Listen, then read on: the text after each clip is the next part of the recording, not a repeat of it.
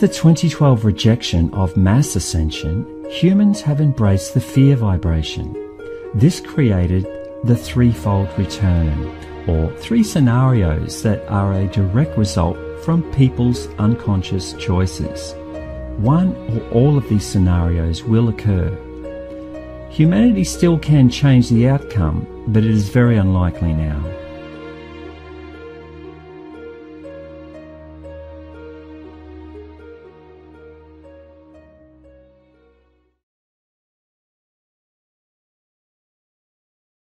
Well, the question was, if Iran were to launch a nuclear attack on Israel, what would our response be? And I want the Iranians to know that if I'm the president, we will attack Iran. And I want them to understand that, because it does mean that they have to look very carefully at their society. Because whatever stage of development they might be in their nuclear weapons program in the next 10 years, during which they might foolishly consider launching an attack on Israel, we would be able to totally obliterate them. That's a terrible thing to say, but those people who run Iran need to understand that, because that perhaps will deter them from doing something that would be reckless, foolish, and tragic. Scenario 1, World War III. Hillary Clinton is quite possibly the most corrupt and evil person to ever run for President of the United States. Previous title holders were Lyndon B. Johnston, the man that quarterbacked the JFK assassination, and Dick Cheney, the man that quarterbacked 9/11. But these guys look like Boy Scouts compared to what Hillary has in mind. Anyway, if Hillary gets elected, then she will start World War III, no question about it. The system of bankers and global interests she works for want World War III. War is a banker's dream. They make a lot of money no matter who wins.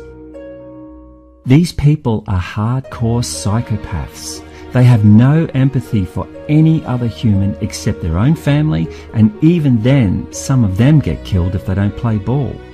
Read my second book for the whole story, and it will shock you. They want a war with Russia and China. And for the last 12 months, they have been doing everything they can to provoke those countries. They need Russia or China to shoot first. That way, they can justify a world war, and the sheeple will support it. But if those countries won't come to the party, they have armed and trained North Korea with a nuclear weapon as Plan B. If Russia or China don't fire first, they will get North Korea to do it in a false flag nuclear attack, or maybe a dirty bomb attack, on a major US city. They hope that the loss of hundreds of thousands of American lives will spur that nation and its allies into full-blown world war. Again, as I point out in my second book, they want to fulfill the playbook of their guru, Albert Pike, who was a 33-degree Freemason, a Satanist, and founding member of the Ku Klux Klan. Pike spoke how they will create 3 world wars. The first and second were exactly as he said that they would be, so there is no reason to doubt that the third will follow his game plan. After 10 years or so of this total world war, the people will grow weary. So when that time comes, the New World Order people will hold secret meetings with their enemy, China. They will promise China a backdoor deal to end the war. But to do so, China must stab their ally Russia in the back. In exchange, there will be an armistice.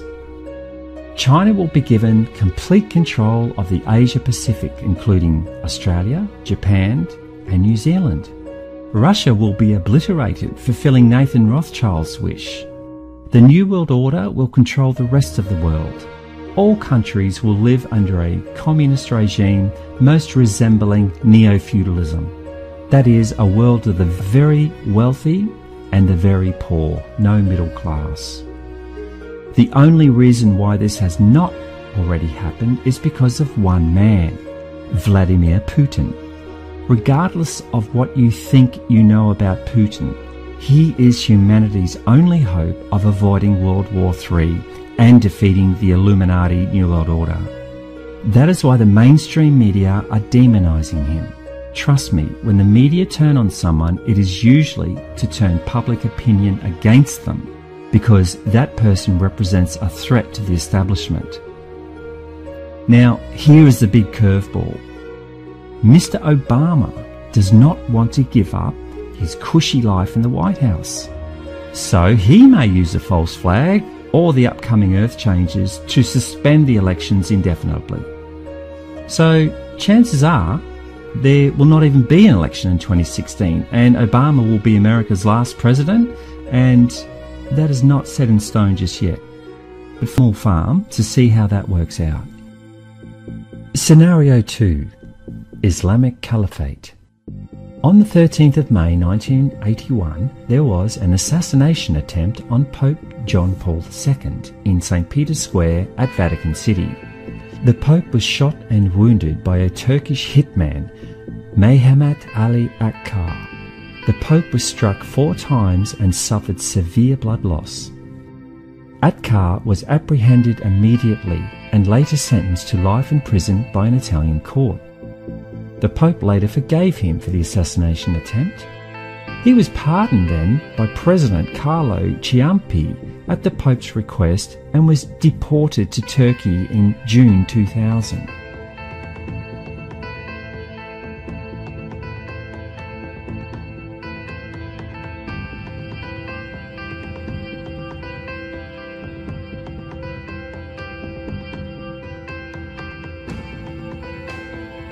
Akkar published his autobiography in Italy in 2013. His book is called I Was Promised Paradise. He claims that he worked for an Islamic black magic cult. The Grey Wolves invoke jinns, otherwise known as demons. That group has since morphed into ISIS. They have a prophecy that their Messiah, the Mahdi, will bring about the destruction of the West and Christianity. In fact, Akkar says in his book, basically, it's really as if the world finishes in favour of a new era. Go into any mosque around the world, listen to what they say about the return of the Mahdi. They all say the same thing. Soon, very soon indeed, he is arriving. What does this mean? That a part of Islam is sharpening their weapons. The return of the Mahdi will bring bloodshed. If the Mahdi will not manifest himself, their will materialize him. And in short, the Islamic fundamentalist will set fire to the whole Western world. So basically, this band of evil men hope to use black magic to invoke a powerful dark entity that they call the Mahdi. On the date 13 May 2017, the Islamists plan to unleash hell onto the Western world. That is why they have been slowly positioning their people into every Western country on the planet. The refugee crisis in Europe is the last stage of positioning the chess pieces. It is their specific intention to destroy the Vatican in Rome. Pope John Paul II strongly believed that this was the third prophecy of Fatima. The prophecy of Fatima was given to the world on May 13, 1917. The first 2 prophecies were released almost immediately. However, the third prophecy was supposed to be released to the world in the 1960s, but for some reason it was kept sealed. On May 13, 1981, on the anniversary of the original prophecy of Fatima, Pope John Paul II was en route to St. Peter's Square to deliver the third and final prophecy. He was adamant that the people deserved to know what it contained. Before he could reveal the prophecy, however, he was shot down by Mehmet Ali Akkar. The Grey Wolves, now ISIS, did not want their plans revealed to the world. The third prophecy of Fatima contains their plans to destroy the Vatican and the Western world, and they want to do it on a special date of May 13, 2017. Many of the Vatican cardinals have secretly converted to Islam in hope to save their skins when the time of destruction comes. They want to be part of the New World Order One Religion. A new Vatican II is under construction. It is called the Temple of the Work of the Holy Spirit, and it is located in Palestrina, just outside Rome. Its design was strongly influenced by the ancient sacred site at Göbekli Tepe, discovered in 1996. The Göbekli Tepe site was originally part of the Brotherhood of the Serpent, which I talk about in Book 1, connected to the priest class that became the Illuminati. This new temple is supposed to be for the one world religion and will begin after the destruction of the Vatican. Notice how the inside looks like a mosque where followers kneel on their mats to worship. Construction is expected to be completed in 2019. Scenario 3. The return of NIBIRU. I cover everything you need to know about NIBIRU and its inhabitants in my first book, The Truth Chronicles, Book 1, Secrets of the Soul. However, here is a quick background. There is a planet that the ancients called NIBIRU. NASA calls it Planet X. It's about 4.5 to 5 times the size of Earth. It belongs to a small solar system whose star is a dwarf star known as Nemesis. All up, the Nemesis system has 7 planets, and NIBIRU is its largest and is the only one that's inhabited by beings called the Anunnaki. It has a dusty red atmosphere that creates wings on each side, so the ancients always depicted NIBIRU as a winged disk. NIBIRU passes the Earth around every 3,500 years or so. Sometimes it comes close, and sometimes it comes really close. The last time it came really close, it stripped the atmosphere of Mars, sending all of the Martian oceans into space. The Anunnaki that were based there had to evacuate and come to Earth. On Earth, it caused the Antarctic ice sheet in the south to break off, causing a global tsunami that the Bible refers to as the Flood of Noah. This flood and ensuing cataclysm was documented by dozens of native peoples all over the world. The Anunnaki monitored this whole episode from a satellite they put into orbit. This satellite is still in orbit and is now known as the Black Knight satellite. As NIBIRU approaches Earth, the gravitational forces begin to make their presence known. The much stronger gravity of NIBIRU begins to heat up the Earth's core. Between the Earth's core and the outer layer, known as the crust, is an area called the mantle. The mantle is the most solid bulk of Earth's interior. It lies between Earth's dense superheated core and its thin outer layer, the crust. The mantle is about 2,900 kilometres or 1,802 miles thick and makes up a whopping 84% of the Earth's total volume. As NIBIRU approaches, the mantle becomes superheated. This increases its viscosity until it becomes liquefied. As this happens, more and more volcanoes begin to become active. Earthquakes start to happen everywhere. Coral in the oceans becomes bleached, and the weather patterns become severe and unpredictable. All of these events are referred to as Earth changes. In April 2016, the Earth changes became undeniable. A video put out by SOTT, or Sign of the Times, details each day of April and what Earth changes happened on each day. When you see this, you will be left in no doubt that the countdown has begun.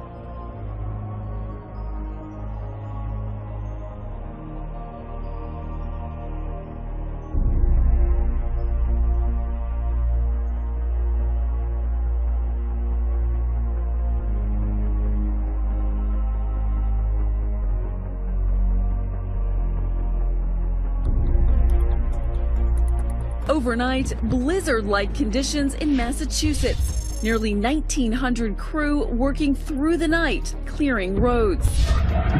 Treacherous conditions leading to wreck after wreck. In upstate New York, a bus carrying 36 college students flipping over and winding up upside down. Incredibly, there were no serious injuries.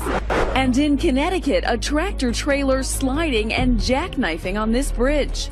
New Jersey police releasing this dramatic dash cam video. Trees snapping from heavy winds.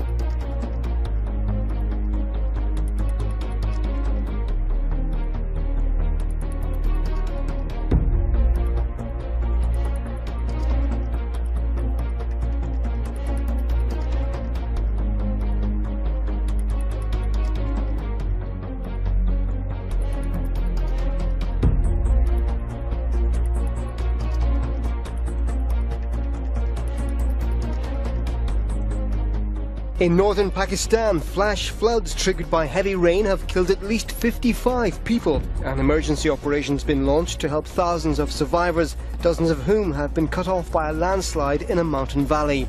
Some 150 homes are said to have been destroyed.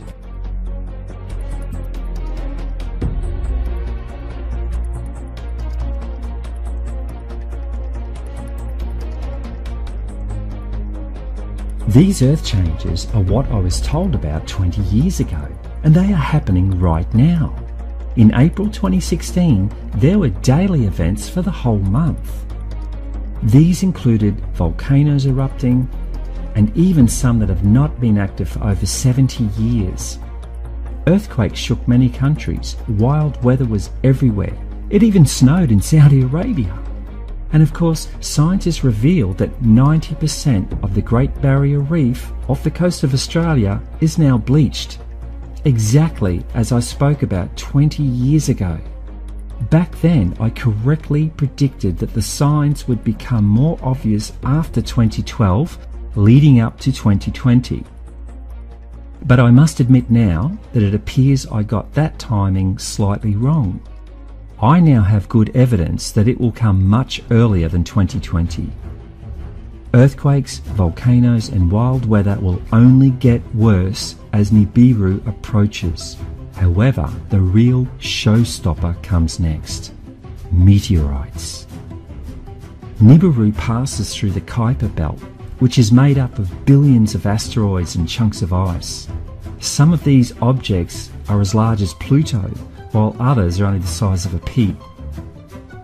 It will also pass through the asteroid belt between Mars and Jupiter. As NIBIRU passes through the Kuiper Belt and the asteroid belt, it drags millions of rocks and debris with it, trailing millions of kilometres behind it. As it approaches the Earth, many of the asteroids will be pulled toward the Earth due to gravity. So as a final sign of NIBIRU's approach, we will witness mass meteorite showers. However, some of these meteors can weigh as much as 30 kilograms or 65 pounds of solid iron. So when they fall from space and hit the ground, they will explode. It would be like being in the middle of a World War I artillery barrage. There could be as much as 1 month of these meteor showers, but they will vary in intensity and in size and duration. Some days will be worse than others.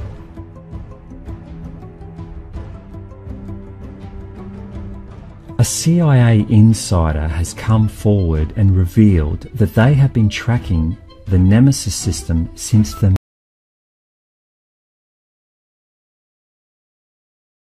They now know it will swing by very, very close to Earth this time, within about 50 million kilometres. This will cause the outer crust of the Earth to slip. As NIBIRU passes at its closest point, the Earth crust will slip in the direction of NIBIRU's gravitational pull. Thus, we can expect the slip will be from the South Pole to the North Pole.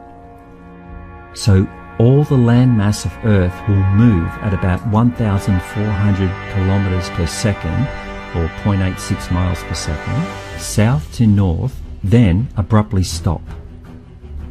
The sudden stop will cause all of the oceans to slosh up, then go back in the opposite direction they came from.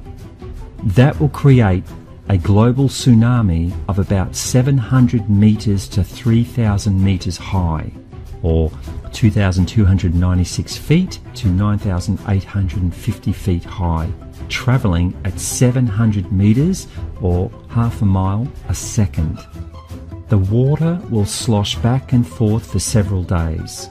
In fact, as NIBIRU passes, it will stop the Earth's rotation, so one side of the Earth will be in complete darkness for 3 days, and the other side will be in complete sunlight for 3 days. As NIBIRU passes, the Earth will begin to rotate again as per normal. Basically, the Earth is going through a very rare process that will see most of the inhabitants of the planet die as a result of massive Earth changes. It is not the first time this has happened, and it will not be the last. The ancients knew that, and they tried to warn us. That is why they built their monuments in massive stone blocks. The reason why so many will die is because they do not want to know. They do not want to listen. They do not want to be part of one of the most exciting times in this planet's history, the Ascension. Humans were given a choice, and they chose fear. We all live in a kleptocracy now. It is a term applied to a government that is in bed with the ruling class, in this case corporations, taking advantage of corruption to extend their personal wealth and political power. Corporate lawyers now write all of our legislation. They write the laws to benefit the corporations, protect them from prosecution, and maximise the ability to make a profit, even at the expense of the people and the environment. This is the world we live in, and most people are happy to turn a blind eye. That is how they got into control in the first place. The world is now so far gone down the corruption path, the self-entitlement mentality path, the selfishness path, the apathy path, and the willful ignorance path that there is no way to bring it back. But not everyone on earth will die. Indeed, for those that do want to know, that do want to listen, that do want to participate, then welcome aboard and keep watching. What the Palladians were telling me that night was, like myself, many others were being asked to not only preserve life, but to build a new way of life and to get the message out to as many people as possible. By following their instructions, I could be assured that the second vision, that of happy people in the hills, would be a reality, your reality, and that of anyone else that cares to join in.